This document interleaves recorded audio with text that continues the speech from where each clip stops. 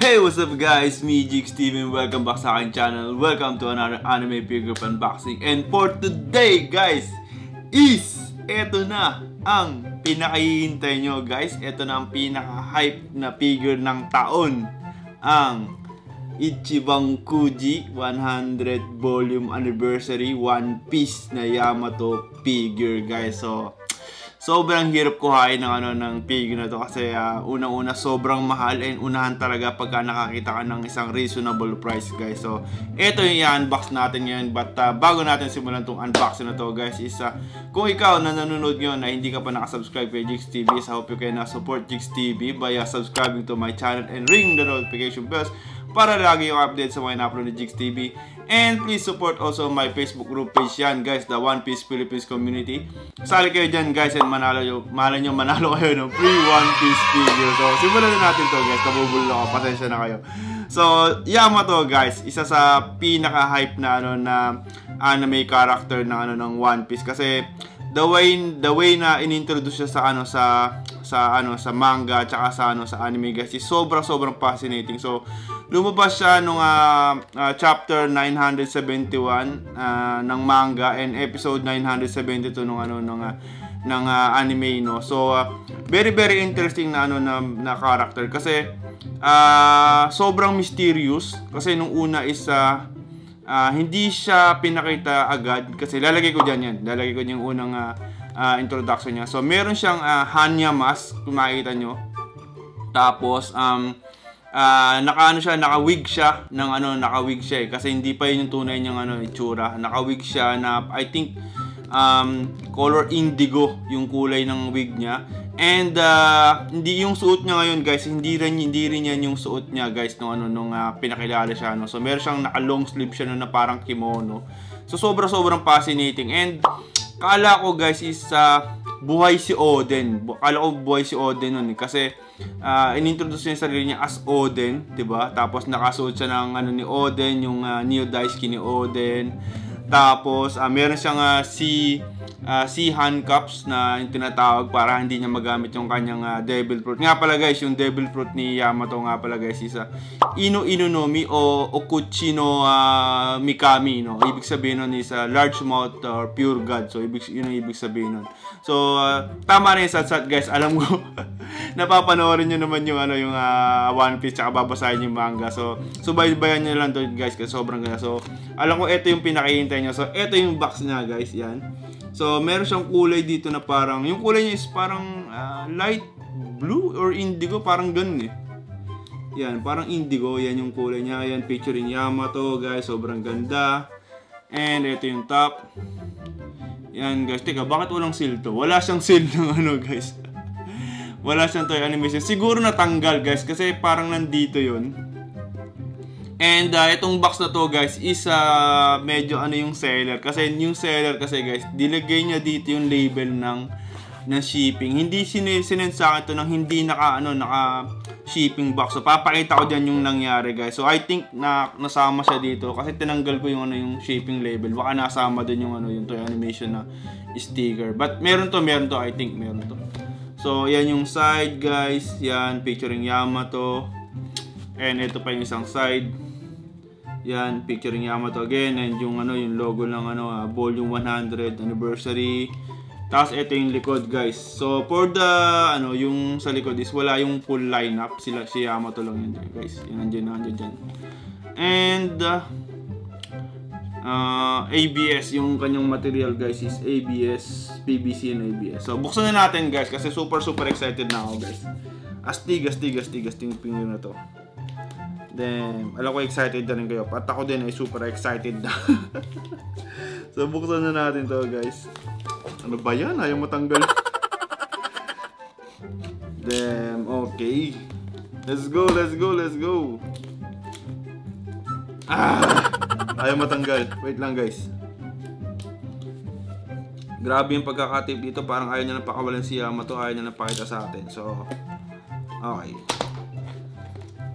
Yon, so eto na guys, excited na ako. Eto na. Alright, so serial number. Yan. Okay, labas na natin si Yamato. Eto na guys, excited na ako. Okay, so malaki guys, malaki. So wala na sa loob. Ayan, wala na. Ba natin to. Wow, astig. So hindi ko pa nakikita yung mukha ni Yamato kasi yung upper part niya guys is naka-bubble wrap pa. Yan, so meron siyang 4 na parts guys. Yan, so buksan na natin guys. So una nating ilabas yung kanyang, syempre, alam niyo na, daisa. So buksan natin to. Alright. So ito yung daisa niya guys. Yan, may dalawang peg and parang GLM style, no? And sa likod is yung kanyang authentication. Alam niyo na yan, Bandai Spirit, made in China, blah blah blah blah blah blah. So yung peg niya is medyo malaki. Kitang-kita niyo naman, di ba? Okay.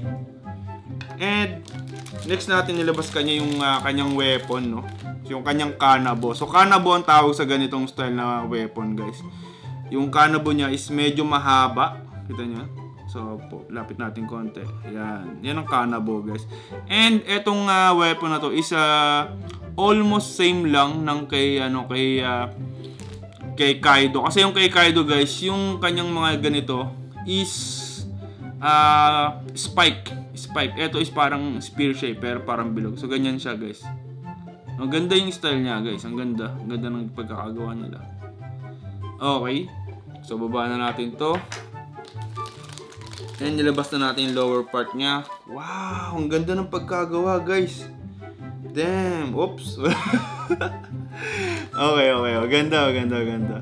Damn! Ganda ng kulay. Tingnan nyo, guys. Ayan. Bro, astig. Ang ganda. Ano pa lang to, guys, ha? Ito pala yung ano niya, lower part. Pinagagandahan ako. So, yung skirt. Actually, hindi siya skirt, guys, eh. Double ano siya. O, ayan. Doble. Parang two-way na, hindi siya palda. Parang siyang pants na ganun. Hindi ko alam tawag dun eh. Astig. Ayan yung kanyang geta. Ayan yung kanyang chinelas. Na traditional Japanese na chinelas. Sana mag-pick. Ayan. Geta ang tawag dyan. Kulay red siya, guys. Hindi siya black. So, baba na natin to. And nilabas na natin si Yamato, guys. Kasi alam mo, excited na kayo. Alright. Baba na natin to, guys. Yan. Okay. Natin ating cutter.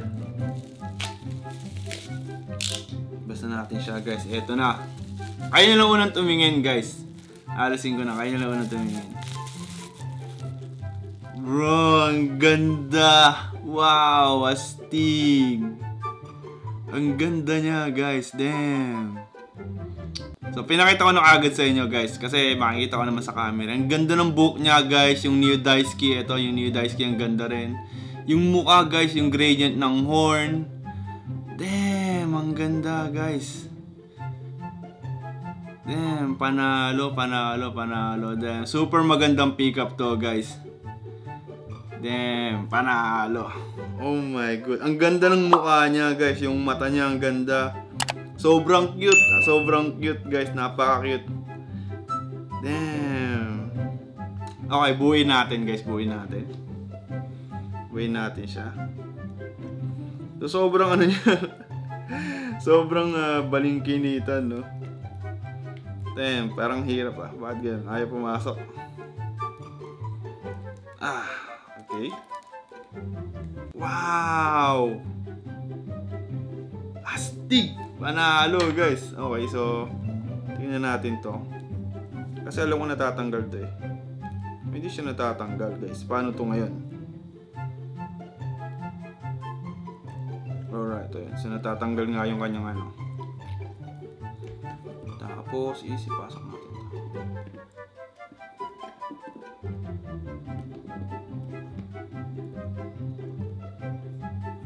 Yan. Damn. And nilagay na natin siya sa kanyang daisa.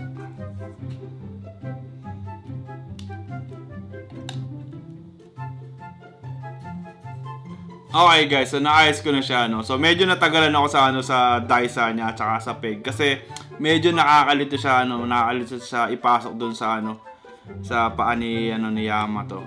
Damn, ang ganda, guys. Anyway, tingnan nyo, guys. Ito yung itsura niya pagka nabuo. Sobrang ganda, guys.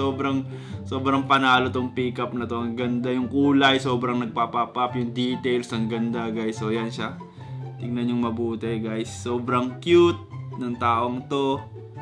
Damn, yung kulay ng buhok na gradient na indigo is sobrang ganda guys. Damn, yan. Tingnan nyo siya mabuti. Anyway, mamaya makita nyo to pag nilagyan natin ng mga close-up shot. Yan. Astig. And yung horns niya guys. Yan. Diba ang cute niya, diba guys? So tingnan nyo, sobrang cute niya. Damn. Okay, so sukatin natin si Yamato guys kung gaano siya kalaki. So, medyo malaki siya, tinitingnan ko. Kuha natin panukat guys. Siguro mga ano to, mga 17, 19 cm, mga ganun. 18. Okay. So from tip ng kanyang horn guys is 19 cm guys. Ayan, nakita nyo. 19 cm. So medyo may kalakihan tong figure na to. Ayan yung scale ng katawan niya is maganda guys. Medyo ano. So compare natin siya kay, syempre sa ating mga universal na panukat. Yan. Unahin natin kay Luffy sa isang GLM guys. Yan no. So medyo konti lang yung difference sila guys. Medyo konti lang no. Medyo siguro mga 1 cm, mga ganun, 2, ganyan. And eto ba guys, so yan. So si Sanji ang universal na panukat. So compare natin sa isang matangkad na figure para magkaroon talaga kayo ng idea kung gaano kalaki ito. No? So si Sanji isang grandista guys sa mga hindi nakakaalam. So ayan guys, ganyan yung magiging itsura niya. Okay? So Sanji, tapos na yung part mo, diyan ka na, huwag kang mabubuwala. Okay, so sobrang ganda nito guys. Damn, napakaganda.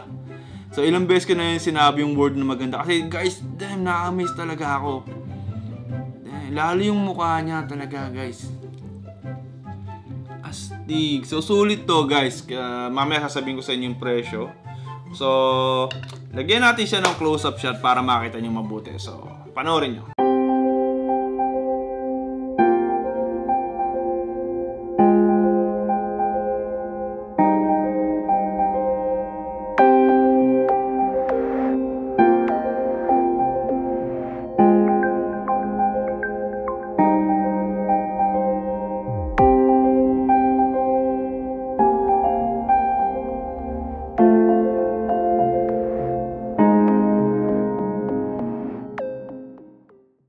Ngayon naman guys is pag-usapan natin yung price ng figure na to. So nabili ko na tong figure na to. Hindi ko siya nabili nung release date. Nabili ko siya nung after release date na siguro mga few days after ng release date. So nung release date guys, sobrang mahal ng figure na to. Meron ako pa akong nakita na to ng around 70,000 yen, no. So naglalaro yun siguro mga 20,000 plus. So ilalagay ko diyan kung nasa akin pa yung screenshot no, kasi pinag-uusapan namin to sa aming GC.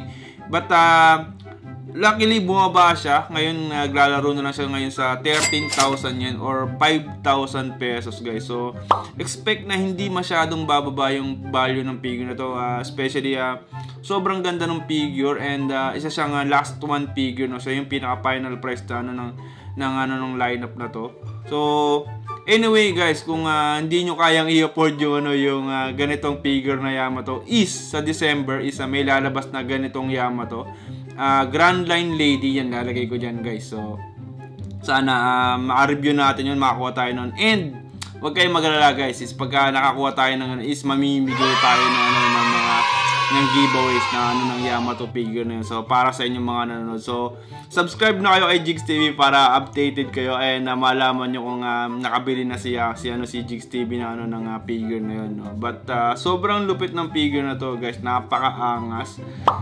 Medyo may kamahalan but sulit naman sa value ng figure. So kasi in detail niya sobrang ganda ng detail guys, yung fold ng damit, yung kulay, yung mukha ni Yamato sobrang cute. Damn, walang talo sa figure na to guys, wala talagang talo. Yan, tingnan nyo naman guys, wala talagang talo. And nakita nyo naman yung mga close-up shot, no. So nag-stand out talaga sa akin yung mukha ni Yamato guys. Ang ganda, sobrang cute. And yung pagka-post niya is hindi masyadong OA. Yan, Di ba? Tingnan nyo naman. Sobrang ganda. Very Japanese siya, guys. Very Japanese. And Oden na Oden din yung style niya, no? Damn. Panalo. Ganda. So, masyadong masaya si Jigz TV kasi nakuha niya yung figure na to. So, this is it for the review ng ating One Piece Volume 100 final price na figure na si Yamato. Guys, maraming salamat sa mga nag-tune in. Yan. And, like and share kung nagustuhan nyo itong video na to. And comment down below your thoughts, guys, about sa figure na to. And kung ikaw man na nanonood ay hindi ka pa nakasubscribe kay Jigz TV, subscribe ka na kasi road to 4K si Jigz TV. Malaking tulong yun sa akin channel, sa paglago na akin channel, guys.